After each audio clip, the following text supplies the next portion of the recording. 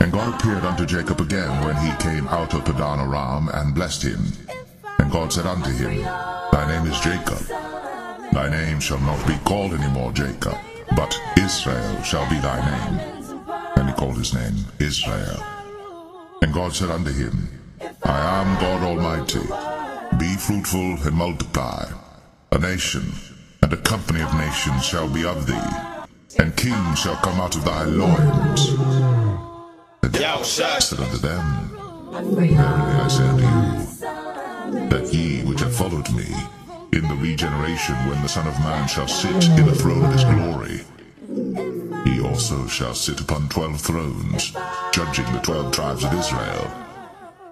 And every one that hath forsaken houses, or brethren, or sisters, or father, or mother, or wife, or children, or lands, for my name's sake, shall receive 100-fold, and shall inherit everlasting life.